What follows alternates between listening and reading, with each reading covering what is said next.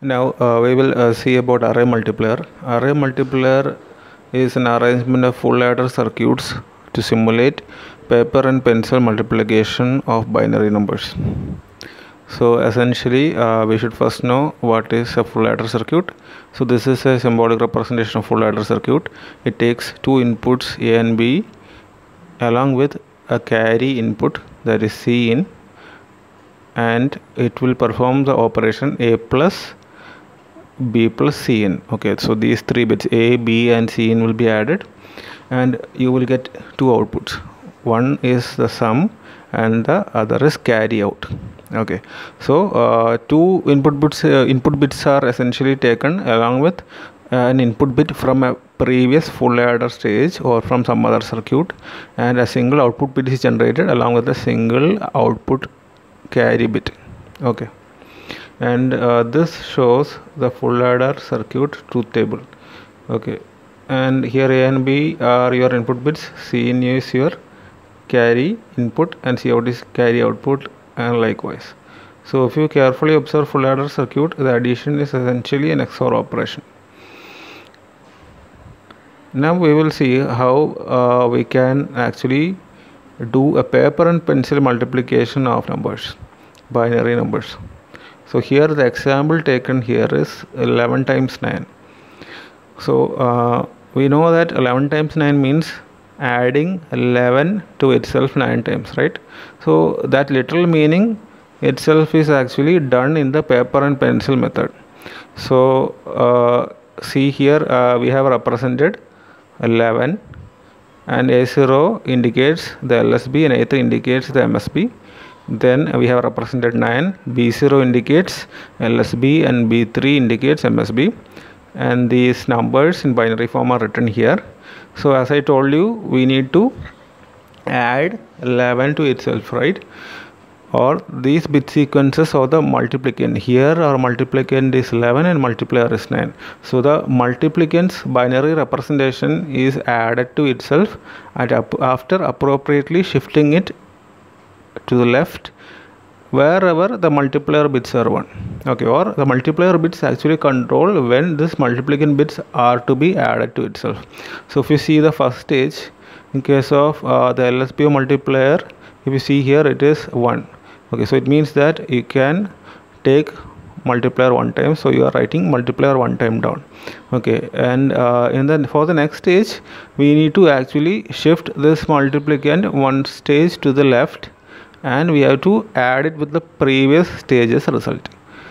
So whether that should be done or not is determined by the multiplier bit. So if you see the multiplier bit here, or if you see B1, right, the second multiplier bit from the LSB side, it is actually 0. It means that you are not supposed to add the multiplicand to the previous stage.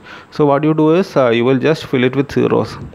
And in order to reduce the clutter here, what they have done is they are just combining two stages together. So immediately these two things are added.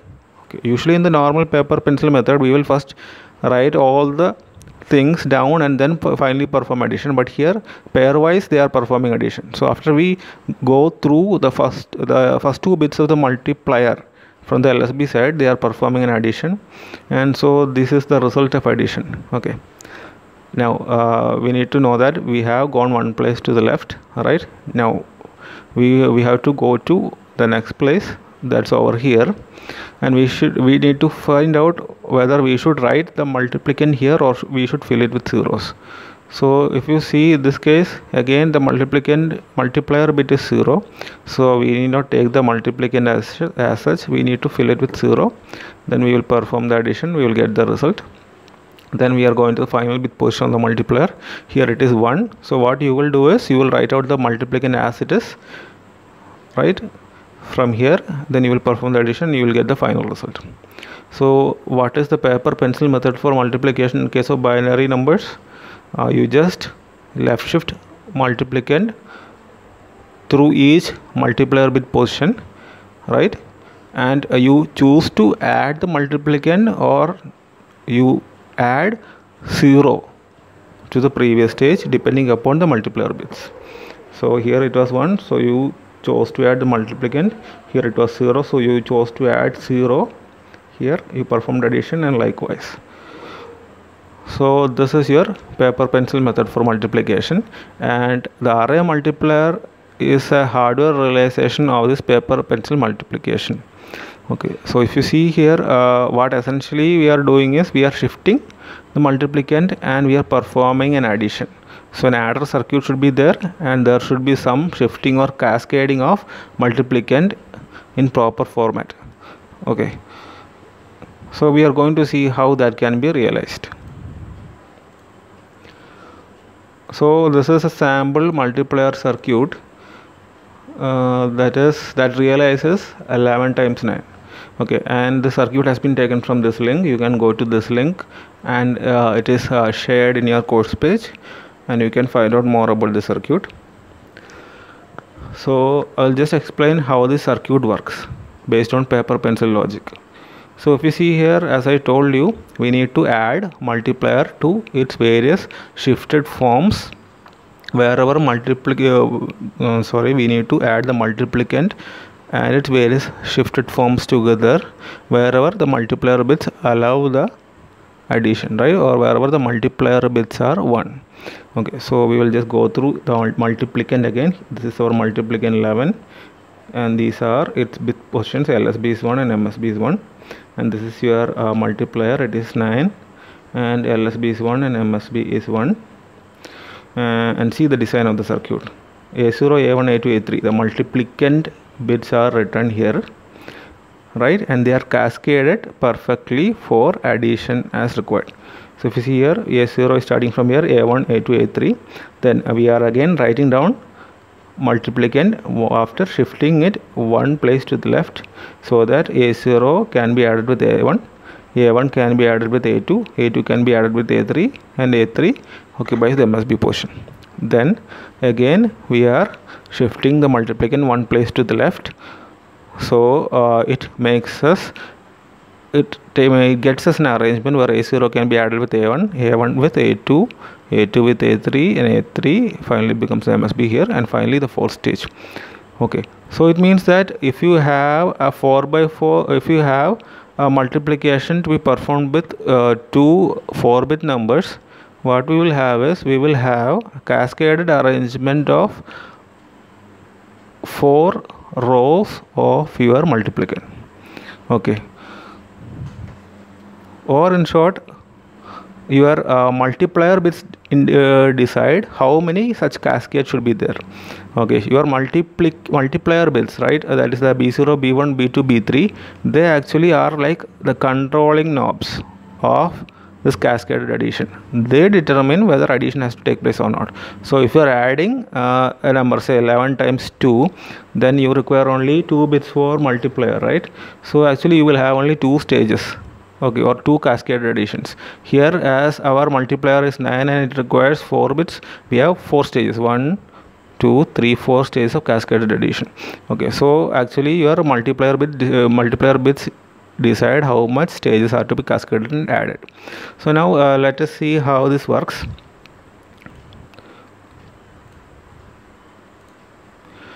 So if you see here,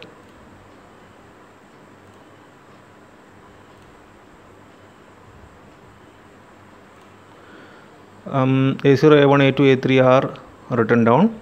Then A0, A1, A2, A3 are shifted and written so that they can be perfectly added. Then as I told you, the first stage of addition is determined by B0, right? B0 determines whether the first multiplicand form can be brought down and be added with the shifted multiplicand. So if B0 is 1, what happens? If B0 is 1, what happens is this AND gate will be triggered on, this AND gate will be triggered on, and like that for all these AND gates. So what happens is the A0, A1, A2, A3 bits will go through these gates and will reach the full adder circuit over here. Okay, so these A bits will reach the full adder circuits, and so what happens? See, here it is 0 because A3 is only up to here.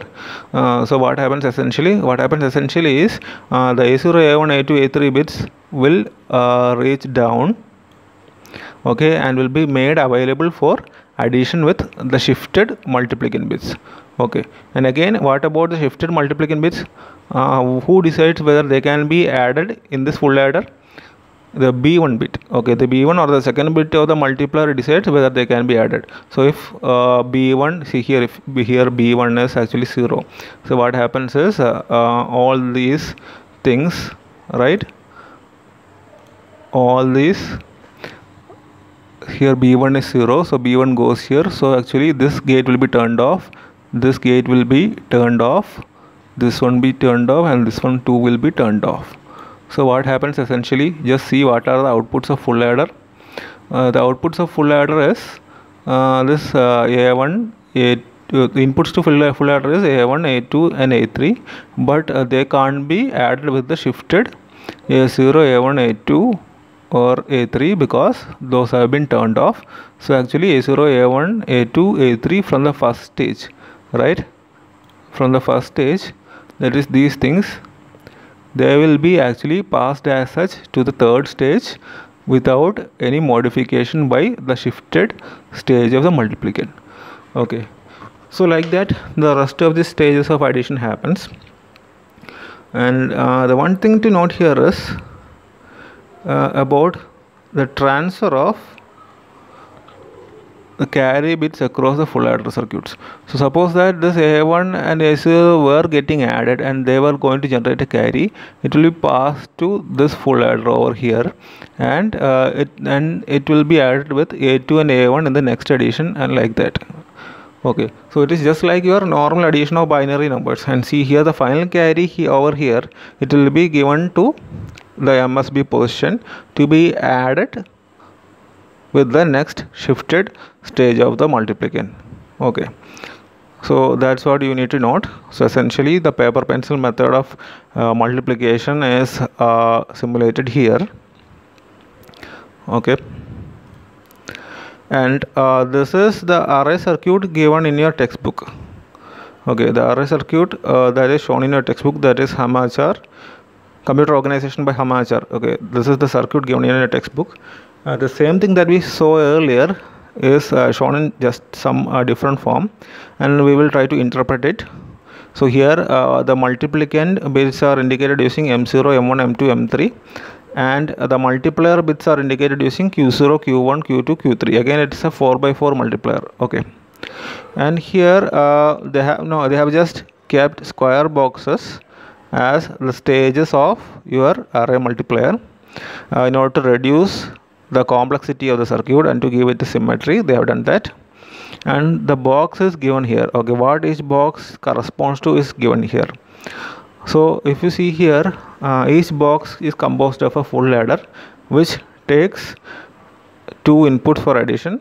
Okay, one is the partial product from the previous stage, and the other is your multiplicand bit. Okay, so it is just like the earlier circuit we saw. Multiplicand bit of a particular stage is taken as one of the inputs of full adder, which is enabled by the multiplier. See, Q0, Q1, Q2, Q3 serves as a multiplier bits, and they are actually enabling this multiplicand bits to reach the full adder, and the other operand of full adder is the result from the previous stage. Okay, so we will just see how that happens. So if you see here this first box, okay, if you see here this first box, and if you see the top right corner, M0 is incident on the first box, right? So M0 is incident here, and it is trying to go to the one of the inputs of full adder, and that is decided by Q0. If Q0 is 1, what happens is this AND gate will get triggered, and then this M0 will go to this full adder input. Then what about the other full adder input? See here, initially we don't have a previous stage, so it means that the other full adder input is all set as 0. See here, all the full adder input, one of the inputs of full adder set as 0. So essentially you have M0, M1, M2, M3 going to the full adder inputs with 0 as another input. So the addition of all the addition within each circuit or each box actually produces the individual bits of the multiplicand itself. So here the output will be M0, right? So M0 will be available over here. See, you are actually performing addition, and M0 will be available over here. And then what happens? Then what about this circuit? Here when you perform addition, M1 will be available over here. Okay, M1 will be available over here, and it has to be added with the shifted M0. See, M0 is going like this. See, if you see here, M0 is going like this and entering the top right corner of this first box. See the top right corner, M0 is entering here, and this line actually takes M0 down, right? M0 down to the bottom left corner. So in bottom left corner we will have M0. It goes diagonally. Okay, so bottom left corner you have M0 and it enters here. So M0 will be essentially your one of the inputs, and here M1 will be one of the inputs for the full adder, and again the Q1 decides whether this should be added, and addition happens, and the result will be your what? The second bit, okay, after MSB, second bit after LSB, okay, to the left. That will be the result of the addition over here. And if you see here, just as we saw in the earlier case, carry if any is given to the just left circuit, or the just left or the division just left to the current cell. Okay, so if a carry is generated here, then the carry is immediately passed to the corresponding left stage or the left box. Okay, so addition happens. So if you see here, M0, M1, M2, M3 are written here. M0 from the first stage is passed directly to the outputs LSB. Then M1 and M0 are added together if your Q1 permits that, and then it appears as, and the result appears as the bit just near to the LSB, or if the quotient is, if the product is P0, P1, P2, etc., then P0 is directly the M0, right? And your P1 is the result of M0 and M1 if Q1 happens to be 1. Okay, like that addition happens over here. So this is how array multiplier works.